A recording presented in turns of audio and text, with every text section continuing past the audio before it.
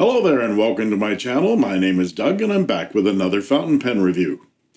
Today's fountain pen is the third in a series of what I've been calling cheap, crappy name brand pens. They are inexpensive, yes, but they are anything but crappy, and they are name brands. The last two were from Platinum. I'll link those reviews in the description below, but today's cheap, crappy name brand pen is the Pilot Explorer. There's absolutely nothing crappy about any of Pilot's fountain pen offerings, although I haven't tried out the Plumix yet. I'm not sure I could handle the prestige of that cap, though. This Pilot Explorer might just be the pen to knock the Pilot Metropolitan off its perch as the favorite first fountain pen. And in honor of its name, the Explorer, I'm going to explore its features and its possible point of origin.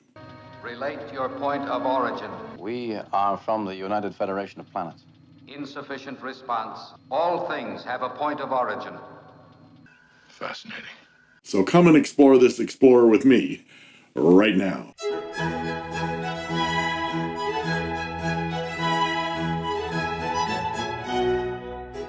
Okay, here we are with the Pilot Explorer. It comes in this gray box with the Pilot logo. And it's very similar to this gray box with the Pilot logo, which is a Metropolitan. But this has no designation on it. But it comes in the same kind of box as the Metro came in. Little flip top, see-through, with one Pilot cartridge in black, and here's the pen. Nice little box, and at first glance it is very light. A nice matte black clip.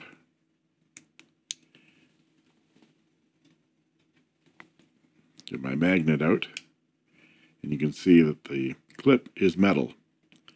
I think that's the only thing on this pen that's actually metal. I like this gray color, but it comes in a number of different colors. It's a pop top. And here we see the typical number 5 Pilot nib. This one is a medium. And a different section, however, from the Metropolitan, which I really like. There's no step up here. So we're going to be doing some comparisons with the Pilot as we go. We'll ink this up and we'll come back and take a look at it. So in addition to getting the Pilot Explorer, I went back to my store and picked up a Con 70 converter because I read that the Explorer will accept the Con 70 over the Con 40, and the Metropolitan doesn't accept the Con 70, so I thought I'd give that a try in this pen. But for the purposes of the review, I plugged in a Pilot Blue ink cartridge that I've got a box of. I use the empty cartridges for my E95S. So now that I've inked this pen up and written with it for about a week now, let's take a good look at it under our cool appraising stare. When did you last embarrass a Sheila with your cool appraising stare? A bit old for that sort of chat, aren't you?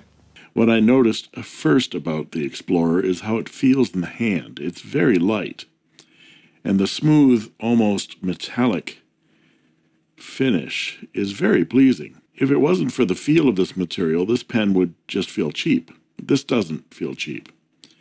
As a viewer pointed out, I don't know shit about plastics. What I do know is that there are a lot of materials we generically call plastic. What I also know, just by touch, is when a pen feels cheap, because it is cheap plastic.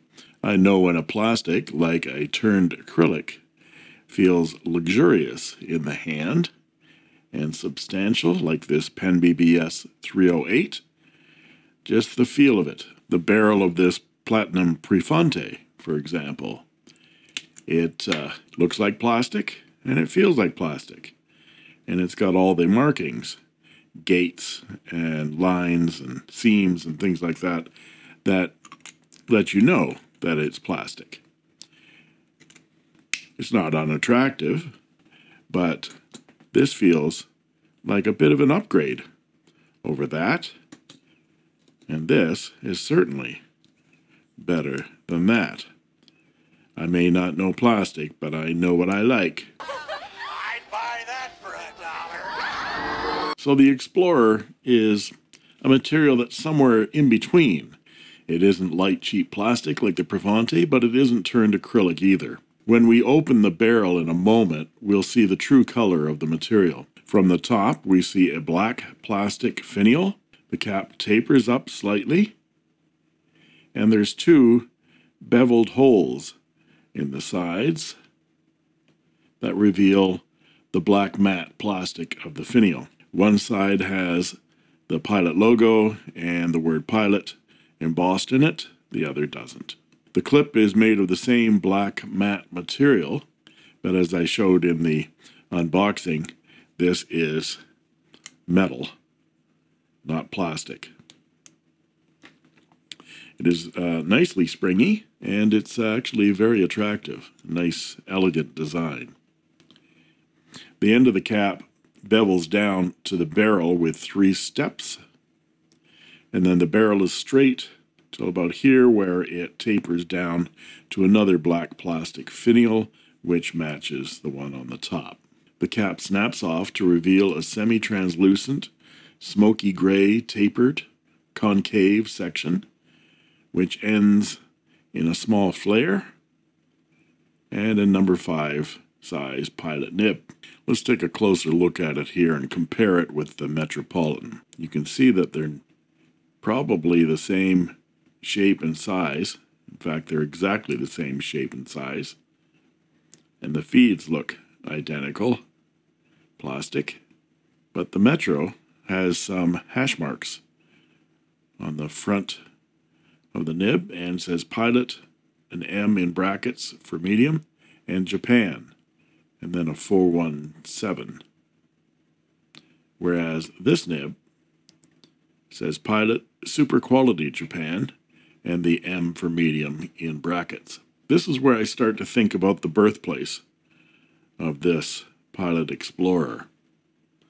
When you compare it to the Metro has some of these hash marks and just the Pilot, and the Explorer has Pilot Super Quality Japan. Where have we seen this Pilot nib before, this one? Inquiring minds want to know. Inquiring minds want to know. I want to know. Well, we see it on the Pilot 78G, don't we?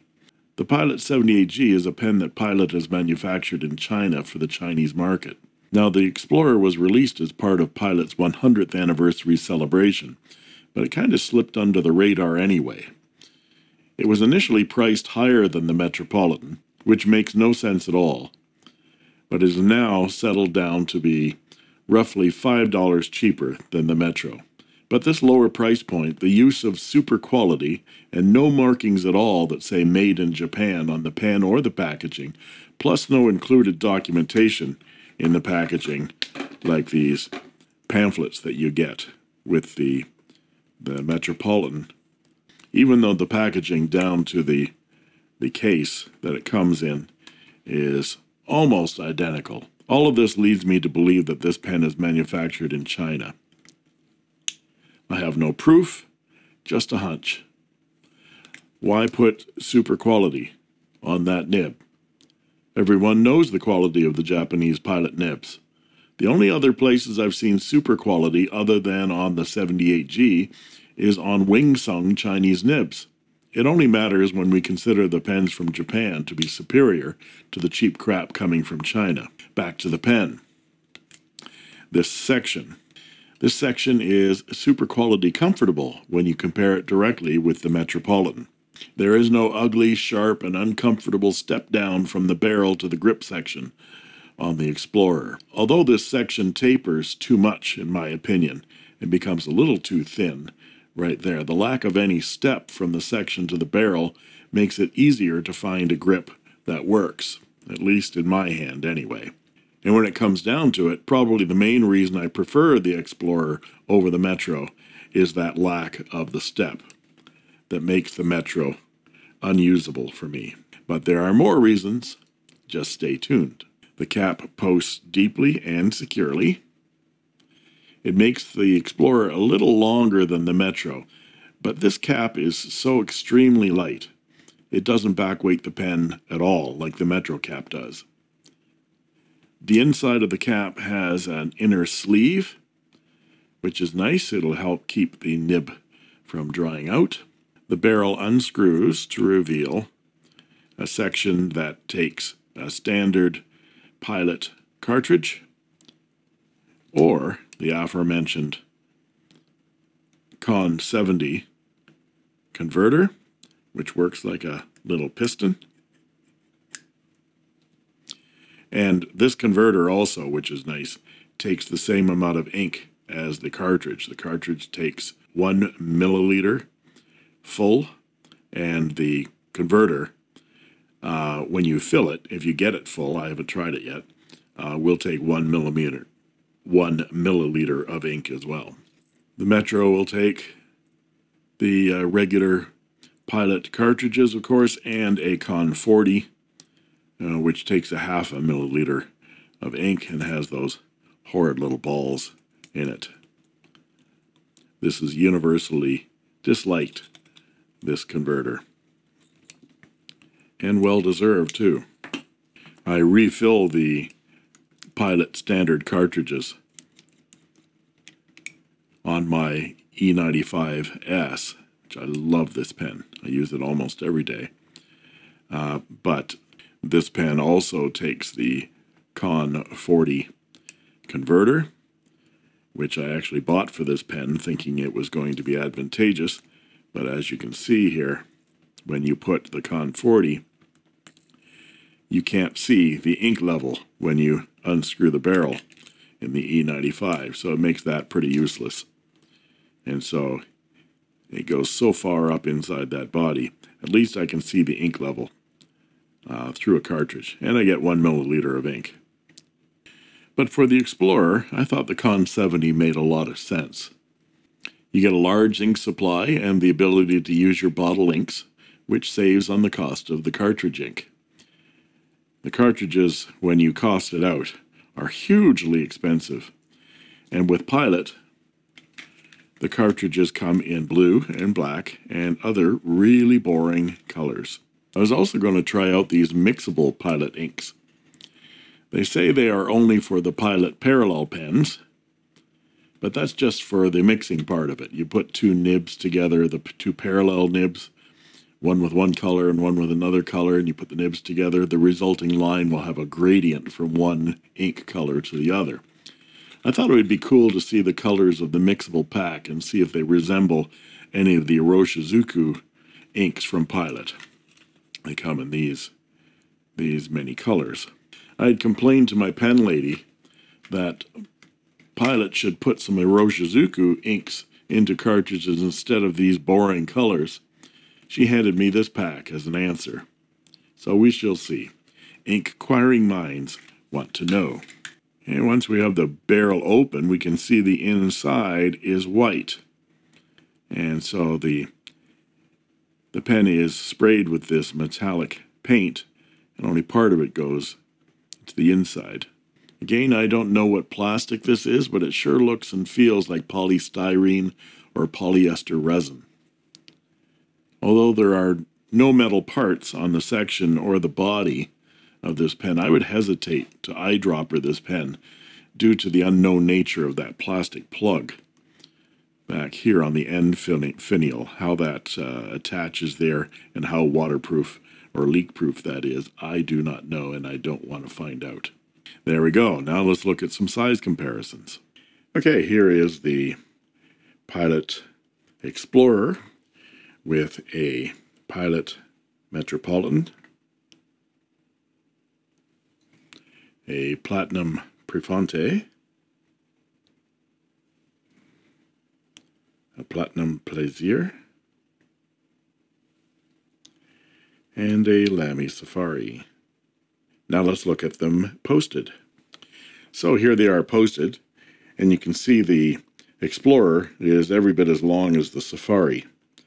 But what's interesting is even though the Metro posts a little bit deeper and is a little bit shorter, the Plaisir sort of comes in as the champ here for compact. Now let's look at some measurements, and I'll be back with a writing sample.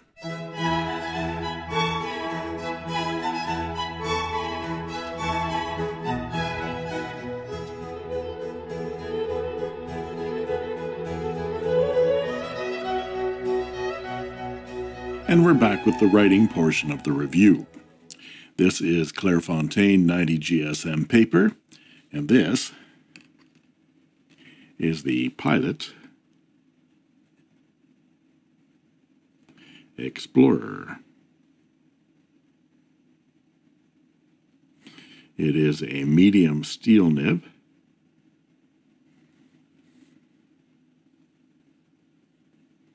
And the ink today is Pilot Cartridge Blue.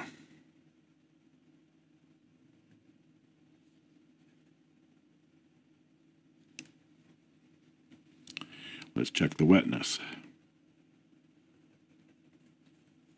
It is decently wet, actually. And like the Metro, it's a surprisingly thin line for a medium. I was a bit surprised at that, and then I inked up the Metro and found that it is exactly the same. It's more like a fine. And as to line variation, well, there's a light line. There's some pressure. The tines actually flex a little bit, unlike the platinum nibs, which don't flex or separate at all. This one actually flexes a little bit, but it's a steel nib, and you're not going to get any variation. And you wouldn't expect any anyway. That being said, it isn't as stiff as the Platinum P series or for that matter, the Pen BBS steel nibs. So a fairly boring line with a pretty boring ink. I mean, look at that blue. It's pretty dull. Come on, Pilot. Don't you make a Roshizuku? I mean, sheesh. Look at this. It's blue. You know what? Let's put some better ink in this pen. See if we can goose it up a notch. Oh, crap, Canadian Goose! Look out, eh? It will give us a chance to try out this cool Con 70 converter that costs more than this pen. So please stand by.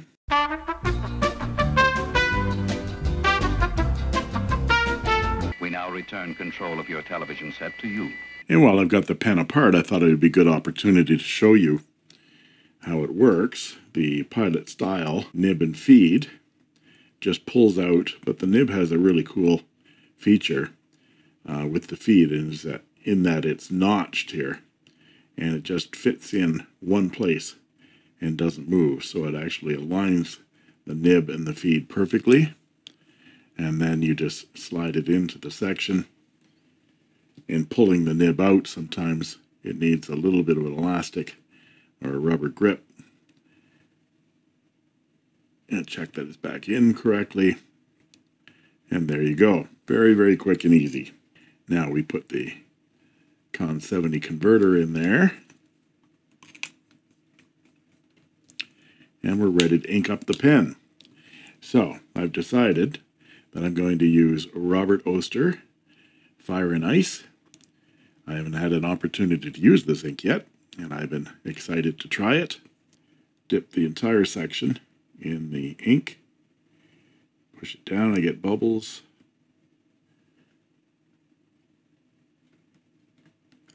and with every successive push I should get more ink, as you can see. Wipe off the section, be very careful here. I know you'd love for me to have an accident here, but may get great ratings. It'll take a long time to clean up. There we go. Actually makes the pen feel a little bit heavier as well, which is not a bad thing. I'll let the ink drain down there, and we'll continue with our writing sample. And here we are back with the writing sample. Before we go any further, let's take a look at the swatch for the ink I've put in. This is Robert Oster Fire and Ice. And next to Eroshi Shizuku Konpeki. And Hero D Sky Blue. See, the Oster is a bit more green than these two turquoise inks. And let's check the wetness again with our new color. I like that much better, but I'm a turquoise fan. So let's listen to the pen write.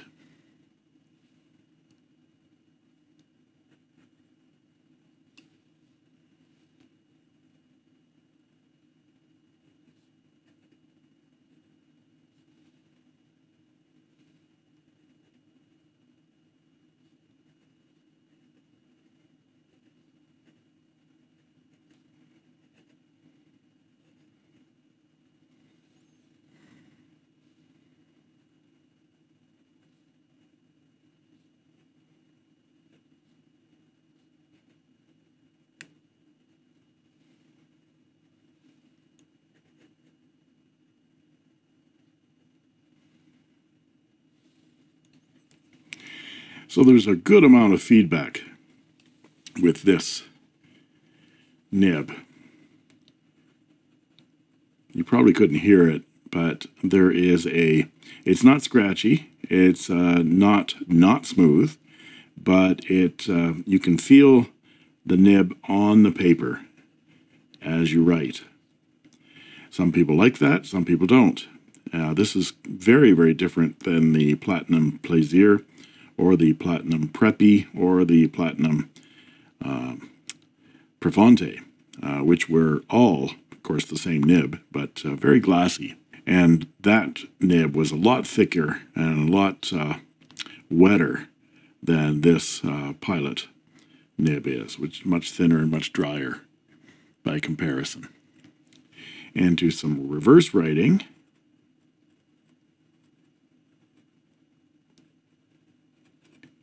It runs dry very, very quickly. And some quick writing.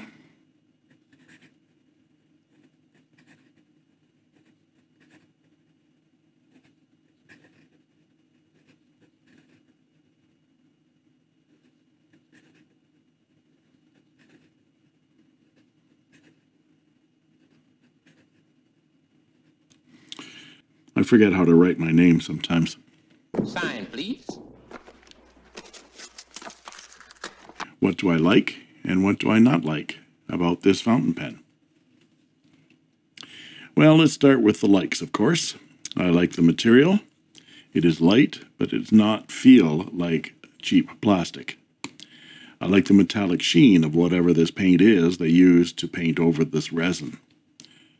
I like the range of colors that are available for this model of pen. I'll show them here. I really like that it'll accept that Con 70 converter, and therefore you can use your own range of inks instead of this boring blue cartridge. But the Con 70 adds a little bit of heft to this pen, which makes it feel actually a little bit better, actually. He said actually again, many actually times. You might actually like him. Oh, might I actually, Susan? Well, isn't that actually nice? Well, sod you. And what do I not like about this pen? Well, I don't really like the way the nib writes. It's too thin for a medium. If you really want to use this pen and need a thicker line, I'd suggest getting a Pilot Plumix medium metallic nib and swapping. It's an easy swap, as I showed you.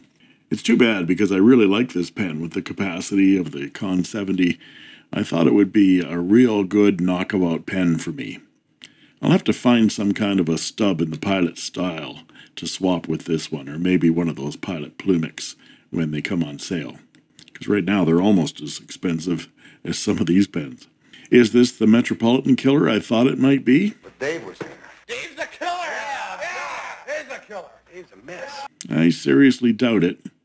If it wrote as smooth and wet as the Platinum Plaisir, yeah, I'd say yeah.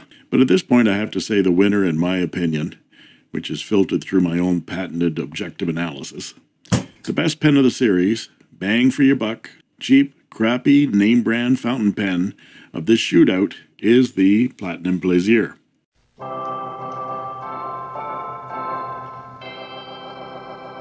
Your mileage may vary. Your mileage may vary. And there you have it, the Pilot Non-Metro Explorer.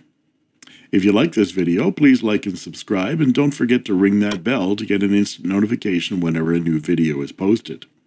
And that just leaves it for me to say, thank you for watching.